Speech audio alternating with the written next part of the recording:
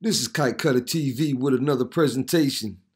We gotta talk about this. Okay, guys, you would think if your immigration status was illegal, you would lay low, get by on your cash in hand job, and stay out of people's way. But for these weirdos that don't follow the rules coming into a country, you can pretty much expect them not to follow the rules once they're actually inside the country. A Maryland woman who was filming herself dancing in her living room last month inadvertently captured images of a man breaking into her second floor apartment via her balcony. Angel Rodriguez Gomez, 36, is charged with stalking, burglary, secondary assault, and malicious destruction of property. He was booked into the Washington County Detention Center, from which he was later released on bond, according to this report. But at some point, thank God, he must have been picked up by ICE. It amazes me that illegal immigrants can do anything they choose to do in a country, and liberals will still defend them. What if this was your daughter? Thank the Lord this woman survived this incident. Check this out. She likes to dance. She often records her moves on her cell phone, but she never thought that one of those recordings would end up as evidence. When he first opened the door, I was prepared for a few moments to die. The scene, the Bradford Apartments in Hagerstown. Hannah Viverette says she dances every night in her second floor apartment to relax. But one Sunday night, she says something awful happened. Her cell phone captured the incident. Come on, who are you? Who are you? I had seen him before, and it took me about 3 seconds to put it all together that this is the man that's out in this truck that watches me from my balcony, that's made advances at me.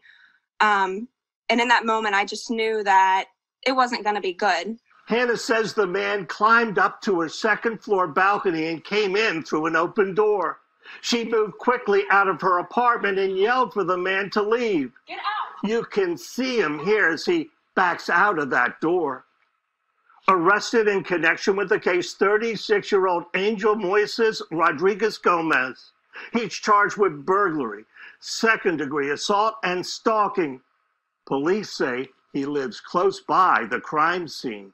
Rodriguez Gomez has been released on bond. Hannah says she's worried. She says she wants to move.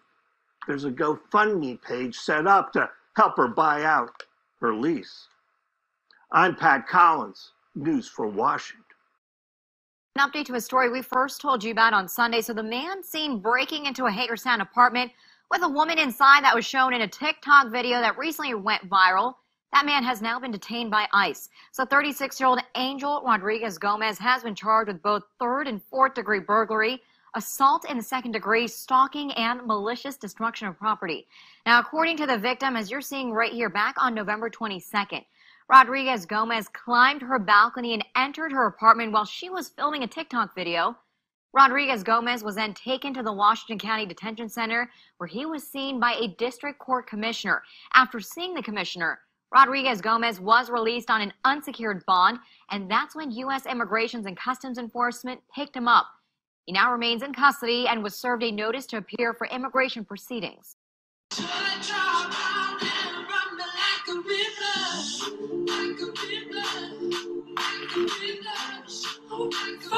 Who are you?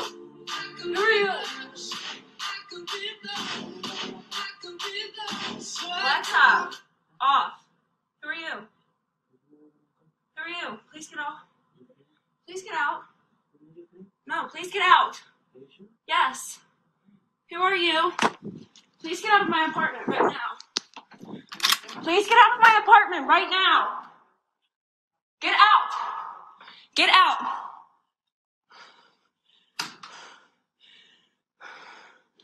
Hello?